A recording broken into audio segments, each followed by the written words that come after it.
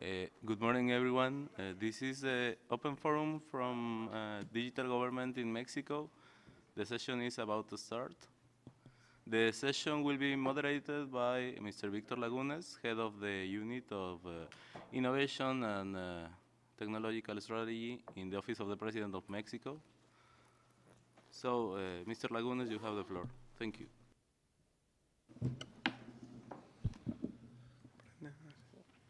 Hello, good morning, everyone. I have the honor of serving as the head of IT strategy of innovation of the Office of our President in Mexico. It's my pleasure to serve as the moderator of this session. Thank you, Israel. Welcome to the Open Forum on Regional Cooperation organized by Latin American and Caribbean Network for the Development of E-Government, what we call our Red HEALC. We have with us Mrs. Yolanda Martinez Mancilla. She's remotely connected.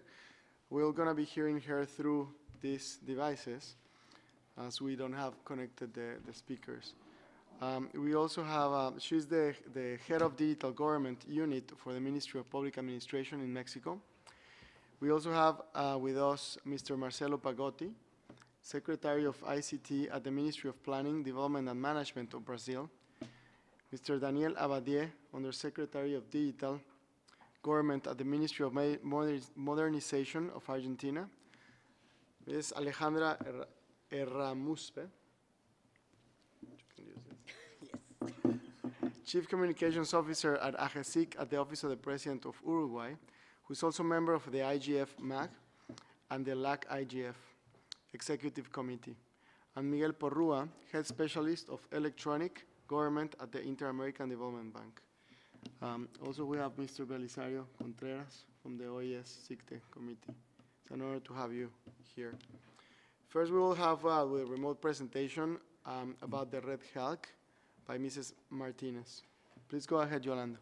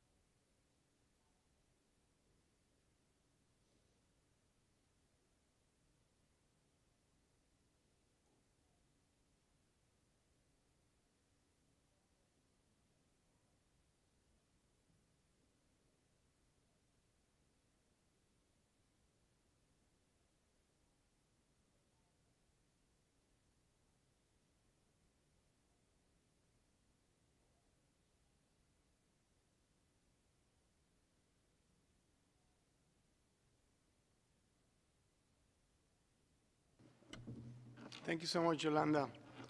Let me just highlight that it's 2:30 a.m. in the morning where Yolanda is at.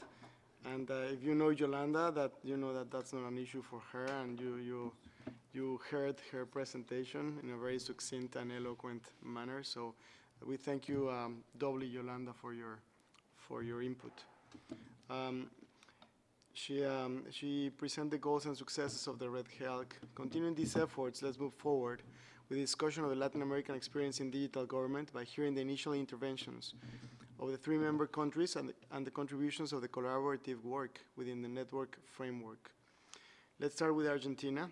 Mr. Abadier, in your opinion, what are the strengths of having a transversal organization for electronic government in the region, and how does Argentina been part of this effort? Thank you. Thank you, Victor. Good morning, all. We are not so much, so we can get closer. For us, from Argentina, it's extremely important to get in, the region stronger. We see a huge opportunity for Latin American and Caribbean countries to develop strategies on digital government and making better services for the citizens, but also thinking in a regional way that in exchanging experiences. Argentina right now has assumed the presidency of the G20, and for the first time in the Digital Economy Task Force, we just add a track of digital government that wasn't, in the previous G20 strategies, because we feel that we had a lot to learn from government, trying to make government more efficient, more citizen-driven, and that's an opportunity that we can push through G20 and making, a Latin American Caribbean flavor into it. And that's an opportunity for us, for our region, to collaborate, to share software, share good cases, of success, but also failures, of learning from each other, learning and stop, reinventing the wheel, which is a typical thing in government.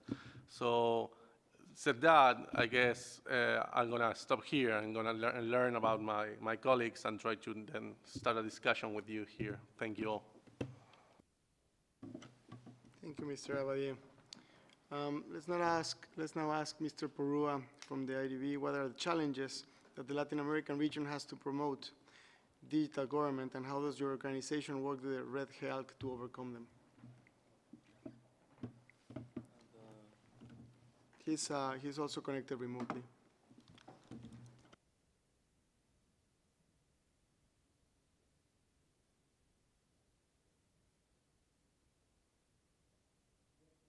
Yes, please go ahead.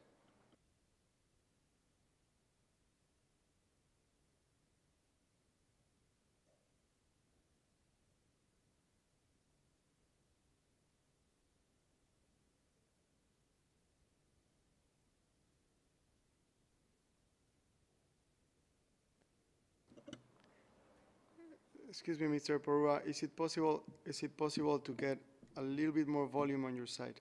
Thank you.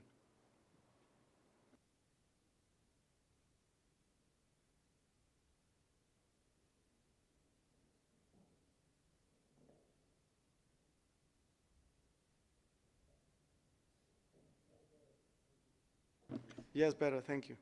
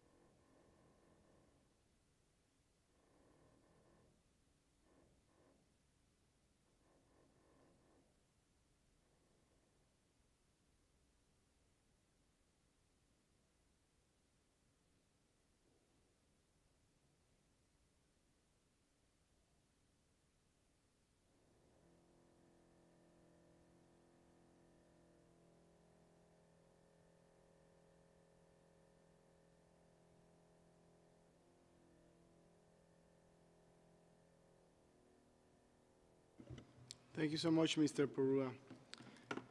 Mr. Pagotti, in your opinion, does Brazil have a specific goal within the framework of the Red Halk, and what kind of participation does your country has established with other states in its network? Thank you. Hello, good morning, everyone. So thank you, the Mexico government, to invite us to be here today. And Brazil is learning a lot with Mexico, Argentina, Uruguay, how deliver better services for the citizen community and how we speed up the process to deliver that service. You know, we cannot start from zero. We need to learn what you need to do, when you need to do, and see what's do and don't that this country did in the past, and try to share, try to be more collaborate with this country, you know, because in my opinion, the government need to transform to be as a provider of the service, you know, because in the future, we become, the citizen decide where we to live or where you want to pay the tax. Because if a country close to Brazil, like Argentina, provide better services, like education, health, anything else, I believe the citizen can change your country and pay tax there and consume service there. So my opinion, the Brazilian government or the Brazilian state need to be prepared to offer better services in a short time, and, you know, I would say to be more collaborative and use the experience from this country. Thanks so much. Thank you so much, Mr. Pagotti. Mrs. Ramuspe. From the experience of Uruguay, how does Red Halk contributes to cooperation among the Latin American and the Caribbean countries, and how can these efforts add value to the multi-stakeholder forums such as IGF and the LAC IGF? Thank you. First of all, I would like to say that I'm glad to be here and that we appreciate the invitation to participate in this panel. On behalf of José Klastornik, the Director of the Agency of Electronic Government and Information Society of Uruguay, and Diana Parra, the most Uruguayan Colombian I know, responsible for the international relationship of the agency. Both of them work in this network every day, as you know. Uruguay has been working in the HEALC network since its creation in 2003. We had the honor of chairing the first committee when the governance of the network was defined for the first 2 years. We appreciate the recognition and trust all of you gave to us. In the last meeting of the Red HEALC held in Santo Domingo last month, one of the issues that stood out was the very existence of the network. Because as a network, it's probably one of the best networks in the world. Why? Because it is very active. In what sense is it active? It's active in the interpersonal relationship that exists between all directors, and it's active because there are many one-on-one cooperation through the existing cooperation mechanisms. We are highly committed and have an active participation in all instances of the network, in the studies, in the working groups, in the discussions.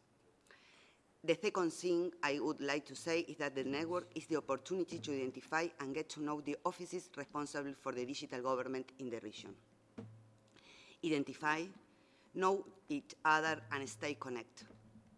And in that sense, a government changes, an authority changes, and the network, from the dynamic it has already established, contacts the new one and say, hi, I am here to help you in whatever you need in these issues. And for us, this is a second function that the network has. Engage the new ones so that we all help and situate them in the government regional context. This is a way, in addition, which the advances are not lost, that the process continues. We don't have established formal mechanism for this, but it works. The Red HEALC integrates the new ones into the conversation spaces, more or less formal, and hooks them. because among other things, the network returns if you don't know what your country was working on. Sometimes the help is not just to give continuity and make it an historical, but help to continue the maturation process in the country or on these issues. The network helps you to continue the process, sometimes make it available. In the network, we can share experience, think together in topics that are very new, that must be explored, how they are inserted. Working with others is a plus. It is better than do it separately. Our countries aren't at the same level of maturity at the different issues. For that, according to our different levels, we help to others when we are most advanced in a specific subject, and perhaps the same country receive cooperation in another subject in which they are further behind. For these activities, this horizontal cooperation, we have a fund that Belisario was talking about. Other thing is the punctual cooperation between two countries. These activities, these actions, we can put in the stage 1 of the Red HEALC. They are the initial stages of the development process of this regional cooperation.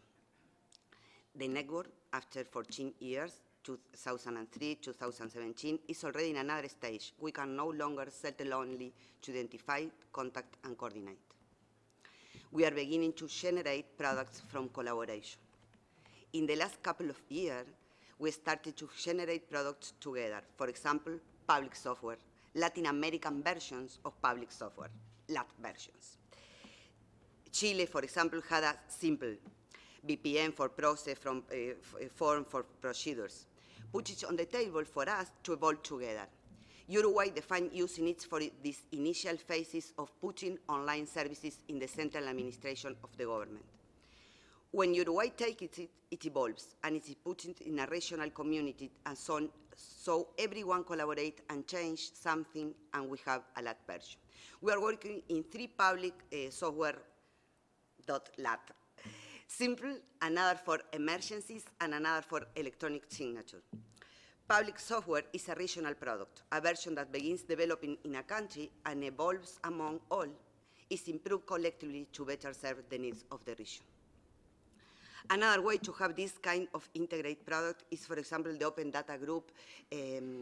Shola said something about this. They choose a set of data that all countries will work on. They are working in data of gender violence nowadays. The Open Data Group is also working on a maturity model of open data, a list of all the data that countries should be producing for their open data strategy. Another example is the digital government indicators strategy that Shola talked about this. We define 15 indicators in 6 dimensions of digital government. The 6 dimensions are public software, digital signature, digital services, interoperability, satisfaction, and use. Each country works in each dimension. We in Uruguay works in digitization of services. In 2017, we study, conceptualize, and test these indicators, and in 2018, we are planning to measure it.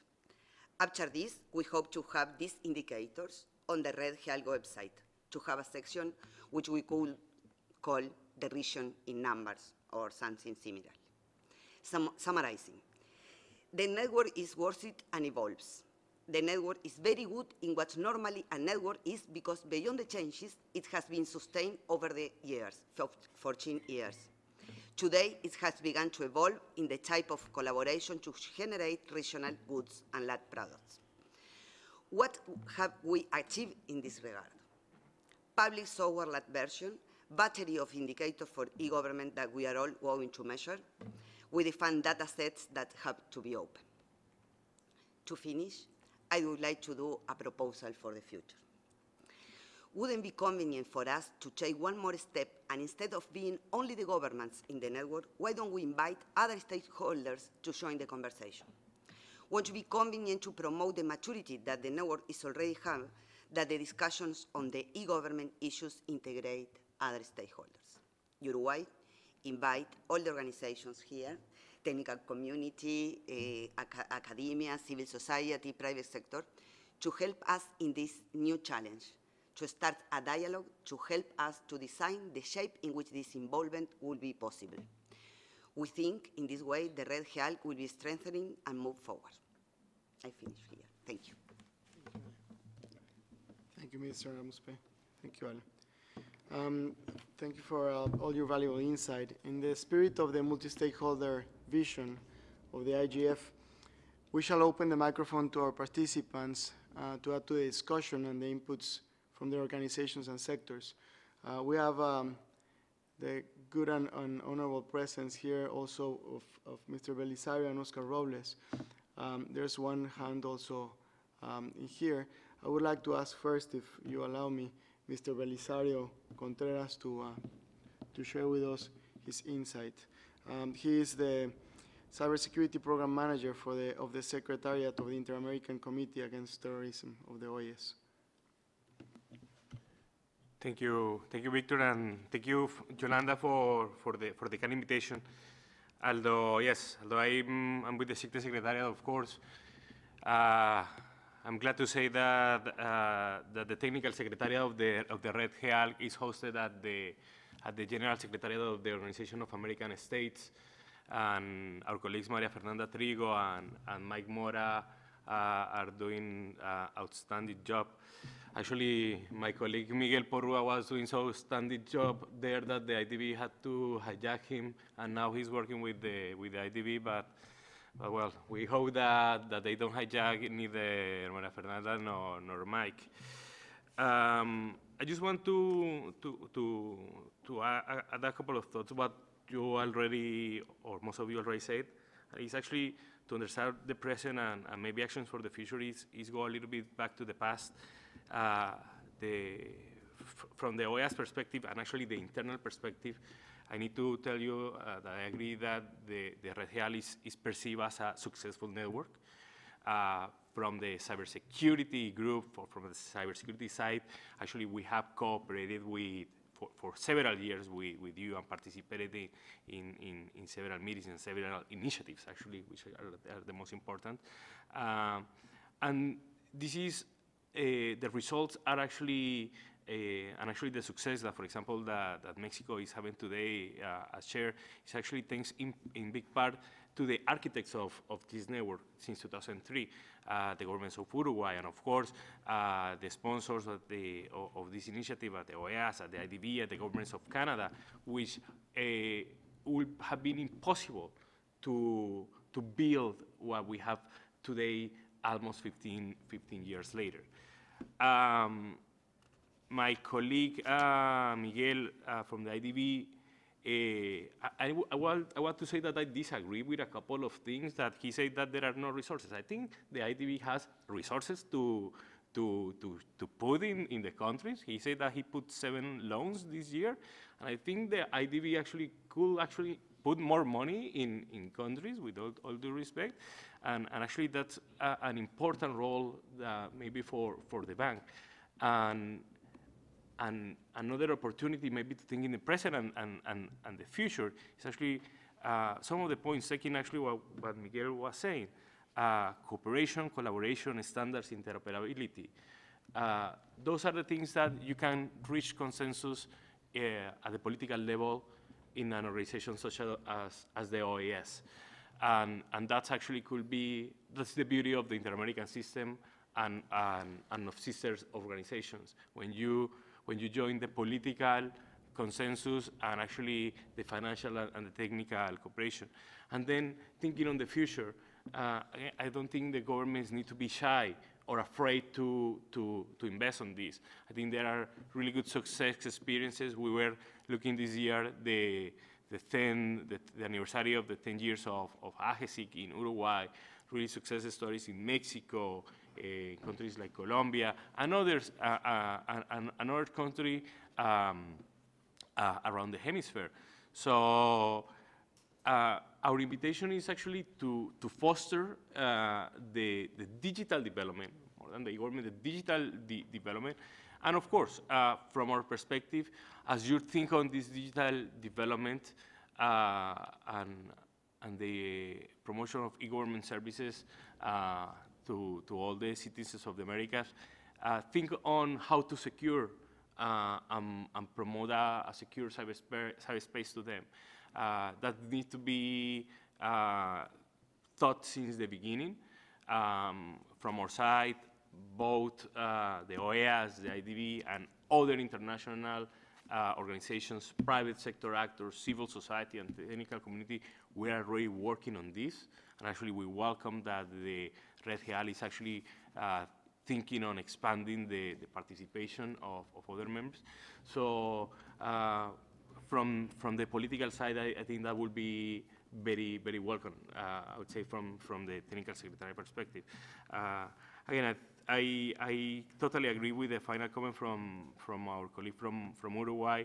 The Red Real has been maybe one of the most successful networks, has been able to maintain, to prove results, but it's responsibility of its members to continue strengthening, to continue fostering, but that is only will be possible producing more results, more products, and showing it to the world.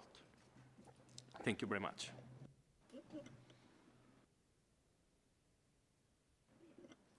Thank you, Mr. Contreras. Mr. Oscar Robles from LACNIC, you have the floor.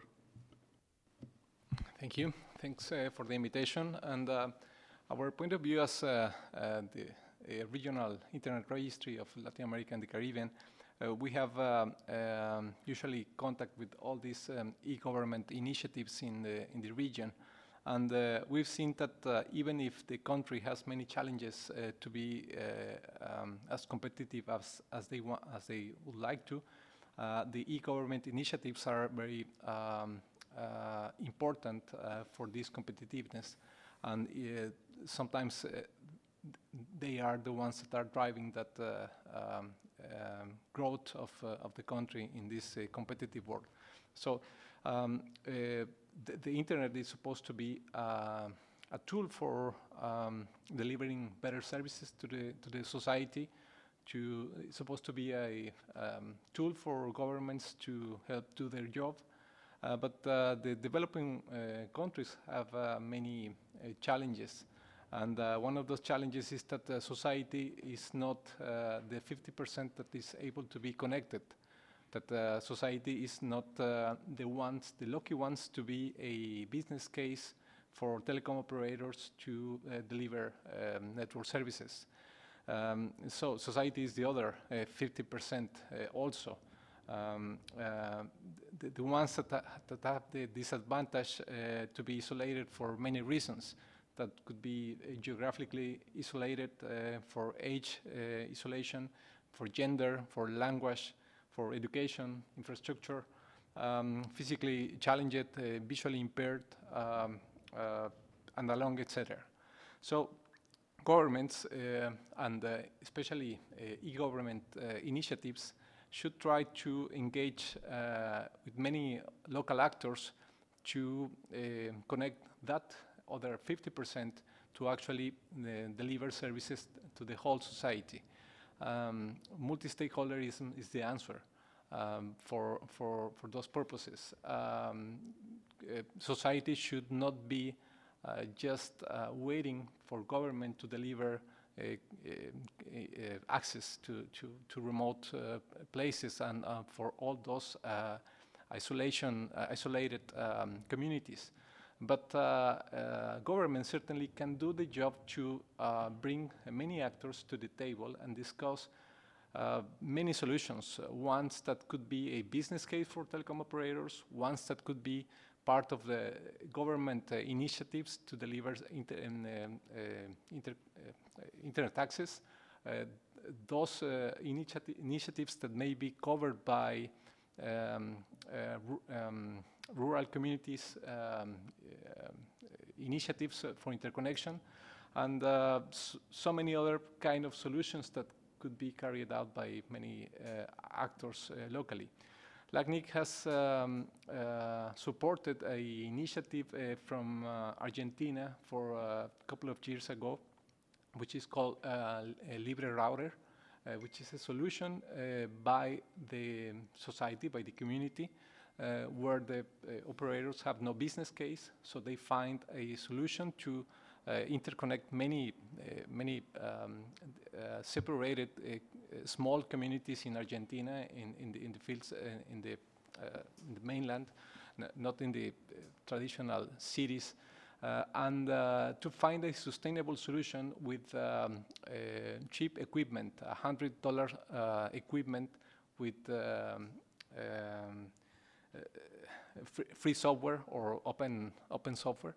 So this is the kind of solutions that we think the governments may help to deliver to the rest of the population that has not the chance to be connected, and in that way to deliver better services to the rest of the community that is not able to be connected at this moment. Thank you. Thank you so much, Mr. Robles. We'd like to accept the input for our colleague. If you would like to say your name and your organization. Mr. Iftikhar Shah from Ministry of IT, Government of Pakistan. Thank you very much for detailed discussions and valuable input on the e-government. Basically, the Government of Pakistan is implementing the e-government in the country. We are well versed in government-to-government initiatives, and we are struggling and taking initiative on the government to citizens. However, we observed that the implementation of e-government, particularly in developing countries, is a socio-technical challenges. And the recent and past research is the evidence for this point. Basically, e-government is one of the key initiatives to take leads for the digitization, and it also lead to for the open data concepts. It also give efficient and effective way to promote the provision of digital services to their citizens. However, it is observed that international organizations including ICANN, IGF, ITU, IGF are focusing on the e-government, but the major focus of these international organizations are on other parts, like in ICANN is the domain name systems, IGF is working for the internet governance. So my suggestion is that this is a fast and efficient way that the countries of the world, particularly the countries who are well versed in the e-government, they can share their experiences and the practical in terms of G2G and in terms of G2C services, in terms of e-government, maybe have a centralized repository, and there should be a dedicated forum for the e-government, like there are forum for the internet governance, there are forum for the domain name system. Thank you very much. Thank you so much. I'd like to open the floor for questions or further discussion, if necessary. Ambassador, please go ahead. Thank you. Good morning. First of all, thank you for your presentations and sharing with us the work, this very important effort in this network. I think that this is a very good example of a very successful and productive regional cooperation, and that with tangible results, and of course is also remind us the importance of using these important tools, technological tools of internet for providing better services and to be, let's say, closer to the people. And in being the people in the center of this effort, I was wondering if you could comment or to share some comments on the public reaction and to these efforts, and if there is any particular fields where you perceive that the public, the people, have noticed or have reaction in a positive way to these efforts that finally are directed to them as your main customers, I may say. So thank you again for the presentations. Thank you so much, Ambassador. Additional inputs? So with that, then I would like to summarize and close the session for today, thanking you first for all your inputs. I think the efforts and the successes are already very, very tangible. The network's been deployed over the last years and being strengthened are proving the results in a very valuable way. Not only we shared in here what we are missing yet, for example, some countries with no digital strategies yet, or understanding that there's some talent that needs to be filled in terms of, for example, cybersecurity positions and so on, but mainly into strengthening and continued collaboration amongst all of the countries, not only regional but internationally, to be able to deploy infrastructure, to be able to deploy digital services agendas, and to allow the citizen to, of course, find their solutions themselves. And one of the lines that I like from here very much is, if we do offer access to digital services and technology to the citizens, they can actually change governments and change our countries for the better. So thank you so much for your presence here, for your inputs, and continuing your efforts within the digitizations of the planet and also regionally and locally.